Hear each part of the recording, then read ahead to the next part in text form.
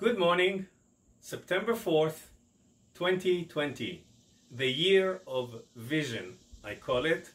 This is the year we can see things out of the box. Circumstances have allowed us to look at the big picture.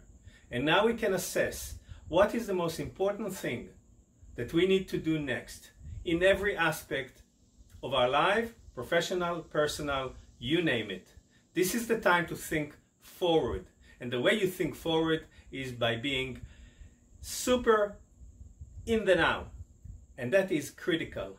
This article is about critical thinking. And critical is very simple. What is the most important thing that you need to do now?